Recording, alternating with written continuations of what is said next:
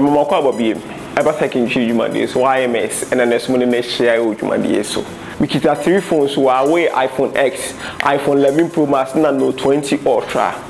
na okoto phone na opeso hu say o phone we echinsu o phone we ebetimi nsu o phone we say and I say say a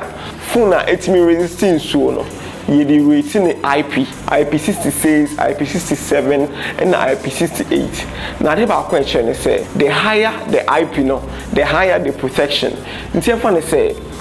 okita iPhone X no be kita iPhone 11 Pro Max Apple for catch say iPhone X we IP67 and iPhone 11 Pro Max IP68 but I never can always sort as and say IP68 na IP67 nature say kwanya ebetimi are resisting so ahoden no the protection level no we IP67 this is here how the phones me anyway na consume na ebia e consume 30 minutes ebetimi aba say phone won't mean survive 30 minutes we bet me survive 30 minutes just because of say phone we no the IP the resistant level no e was so chain iPhone X no na kwanya bet me fa so check em say o phone we IP67 and IP68 in say you fancy me kita no 20 Ultra na mpesa me checking who say me phone na mpesa me checking who say water resistant na say mo bi me browser no nti bia me search iPhone X o search iPhone X o bo iPhone X so who's the first link about GSM Arena no about first link ne so about first link ne so and we go GSM Arena no we go the specifications no we go the Bionic chipset A11 and the wo no but say the chipset and I say any chipset and I say the network band na pay they say the pay in the IP level no until we shall say higher we say what IP wa IP67 that's and water resistant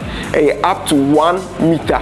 4 nti ebe ko nsu ase say e ko nsu level of 1 meter for 30 minutes what has any protection level no mo dia ma phone no that's IP67 but see no we check it for iPhone 11 na iPhone 11 or the me for Pro Max and so krana said the main confuse iPhone 11 Pro Max GSM Arena or ha nti me badawa unze no IP level ne 68 dust and water resistant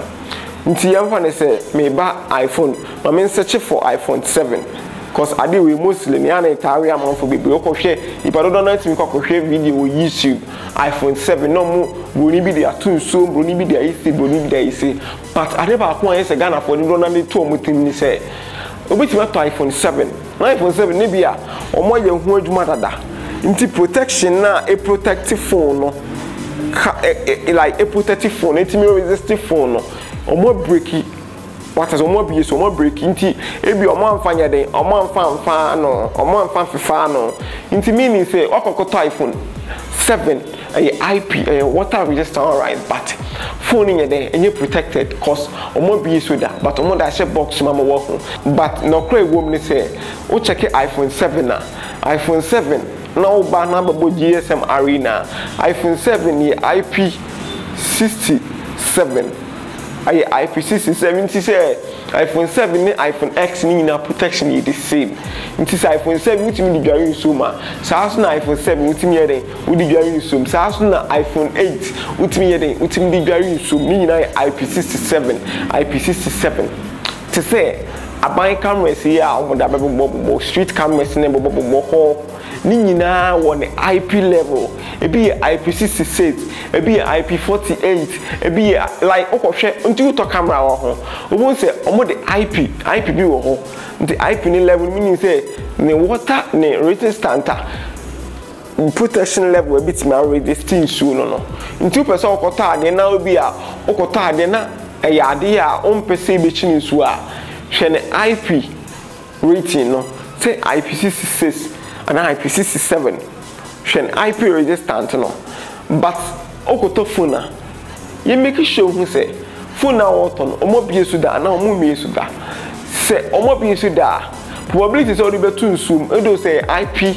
protection like a resisting so but Udi to nsuo probability say o phone be timi damage ni high.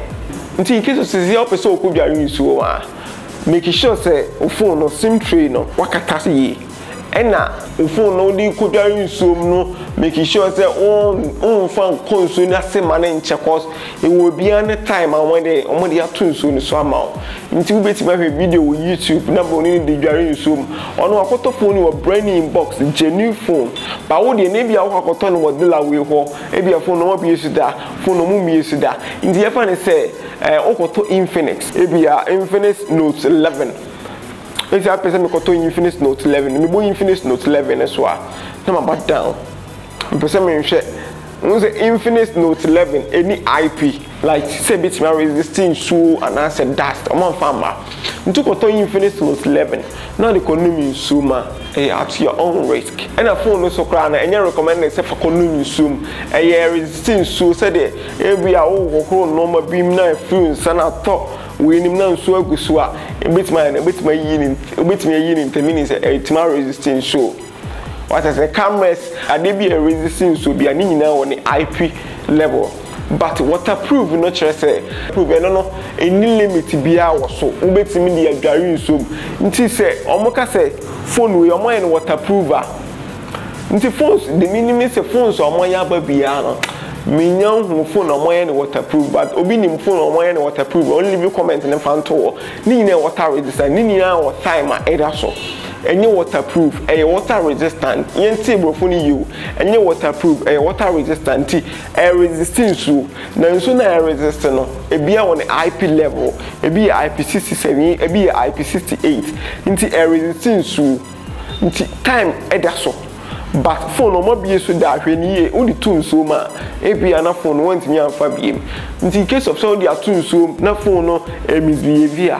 the best thing now bet me aye e wo some moment ne say dum phone na di kan yisim training free bibia di kan yisim training free na ye na fakoto phone ase na nso ni ntimi training obey ye lucky a obetimi afa phone no e na phone repeller bi so ben wa fama no bi so no ntimi nye ne ntema o continue use phone na obeda meji board no we did pass video abeboa ti se won koto phone na opeso hwe se phone ye water resistant the can search you Google your more say making more inquiries and send what to me edu phone I wa bi so the kodware so and asa ko bia follow taking tree e Facebook YouTube ya subscribe channel e video dey be bro e videos a e hu hia o Ghana ha bia o ya de bia unim ate na wo ye no